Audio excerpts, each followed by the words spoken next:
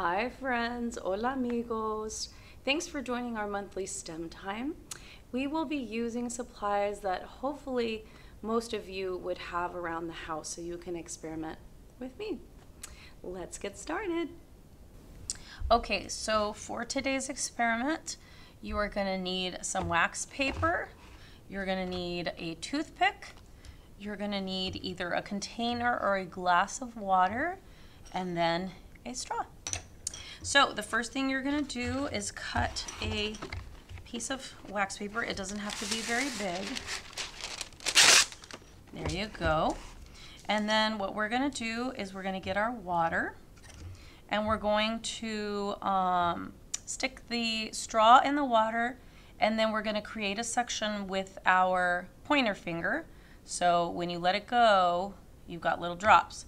So you're going to hold that, let it drop. There's one big drop, another big drop. Let's do 4. Oh, that's a big one. Okay. Let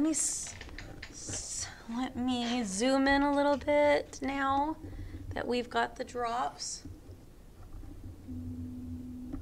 Okay, cool. Yes, right there. Okay, so now you're gonna get your toothpick and you are going to submerge it. I'm gonna scooch that over. You're gonna submerge it, let me move the straw, in the water. So get it nice and wet. And then what you're gonna do is you're gonna play around with the droplets and see what happens when you get it super, super close, okay? So I'm gonna zoom in just a little bit more on, I think it's this one right here. And I want you to notice what happens when I put the toothpick close to it. What do you think is going to happen? Take a minute to think about it, and then I'm going to put my toothpick right there and watch what happens. Did you see it move? We'll do it one more time. Oh, I hope you can see that. It's wanting to touch, it's wanting to move.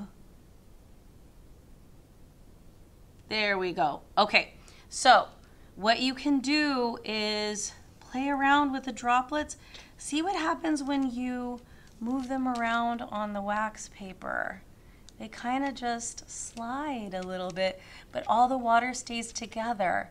I wonder why that is. And then if you want to really play, try and get a water drop and see what happens when it touches another water drop. What do you think is going to happen if I put them close together? Let's see what happens. They connected together. So we can play around. I'm going to bring it down here. That one connected. And I've got a drop over here. So I'm going to try and get that to connect with that one. That's a huge water drop. And then we're going to just slide it down and get it to connect with that one. Super cool. I hope you had fun experimenting with water today. Water molecules are attracted to each other. Because of this, the drops are attracted to each other and to the water on the toothpick. This attractive force is called cohesion.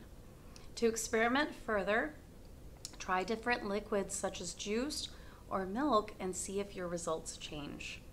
Please let us know what happened during your experiment. Thanks for joining us.